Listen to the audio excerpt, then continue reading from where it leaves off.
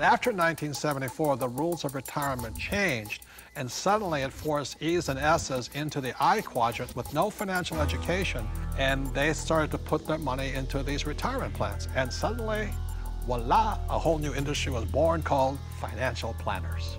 And today, it takes 30 days to become a financial planner. It still takes 1.5 years to become a massage therapist. You know what I mean? What do you think of mutual funds? I think they're a great way to make money if you sell them to other people. Well, I think it's one of the worst places a person could put money. They really do. They make other people rich. You know, hidden fees, expense ratios, and you talk about the law of compound interest. Well, there's the law of compound expenses. Okay, so let me ask you this. If I say to you, invest for the long term, you know what I mean, for 30, 40 years, what do you think about that in a paper asset? You've lost control that quick. Liquidity is what paper assets are about. Your ability to sell and buy without negotiation problems. And so the moment you say, I'm going to buy this, I'm going to hold Enron, I'm going to hold WorldCom, and I'm going to hold, you know, GM, and I'm going to hold United Airlines, and well, you can just go on and on. How about Pan Am? But the moment you decide to hold that, what control do you have? None. You know, yeah, in real estate, you can force the appreciation, paint it, carpet. You can't do that with paper. Right. Well, your only control is to sell. If you hold it forever, you're rolling the dice and saying, I hope it works out. Right. There's a lot of people say, you know, stocks are the best way to go and don't get into real estate. You know, there's a lot of these financial advisors. But the stocks are good for people who are not business people. You see, as entrepreneurs and real estate people, when you look at a financial statement, I personally am responsible for income, expenses, assets, liabilities. But as an investor, even in Microsoft, I have no control over income, expense, assets, and liabilities. Is that correct? All you can do is sell or hedge. That's all you can do. Well, that's right. And what makes it worse is that you take those paper assets that you don't have control over because you invest in the long term, and then you put them into our 401k, so you have even less control, because once they're in that 401k, you can't take them out. You really can't do anything with them. You're penalized for early withdrawal. You're penalized for pulling them out. And then, on top of that, you don't even get the one tax benefit you get with paper assets is capital gains. And you put it into a 401k, you've lost that benefit. On top of that, when you pull it out, there's 3 types of taxes: earned income, portfolio income, and capital gains or passive income.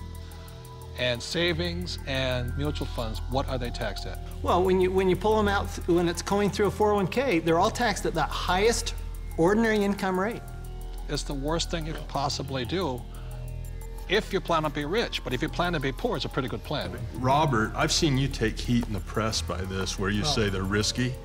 And I'll tell you where I think the risk is. When you sit down and they say, we're going to diversify you.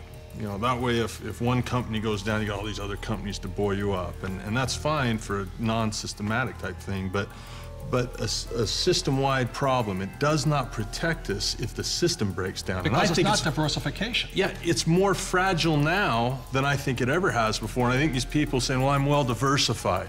They're not well diversified. You diversify across asset classes, not just in bunches of stocks, in my opinion anyway. So the problem here with diversification, it doesn't protect you from a crash. Right. And it's not diversification anyway, and Buffett does not, Warren Buffett, the world's greatest investor, reportedly, says diversification is something like it's protection from ignorance. Right. But it's ignorance from both the person selling you the plan as well as you who invests in the plan. But this is the biggest thing that really bugs me. When Kenny and I buy real estate, we always buy insurance, don't we? Yeah. Yeah. And then when we drive a car, we have insurance. Right? Is there insurance for mutual funds? Well, not for the average person. No. I mean, is there insurance on your 401k that what you put in will be there when you retire? And which is more likely to burn down in the next 5 years, your home or your 401k? And I'll say it again, we all drive cars with insurance, hopefully. We have houses with insurance. When we buy real estate, we have insurance. Our companies have insurance. But the 401k, all these retirement plans, there's no insurance on them. So if it crashes, they lose everything, and the mutual fund companies walk away with the money. And that's a higher level of education, because most people don't know how to hedge that. Nope. They don't know how. I mean, it's possible, but if you interview the average person, yeah, that's what we teach. That's what our advanced courses teach us, how to play the average person. I liked what your comment said. If you poll the average person, you say, tell me the difference. This is a very basic question. What is the difference between a defined benefit pension plan and a contribution plan, Most of the people I talk to do not know that difference, and that is not a minor thing. That is a major deal. Time out. This is a very important point. See, in 1974, the rules of retirement changed.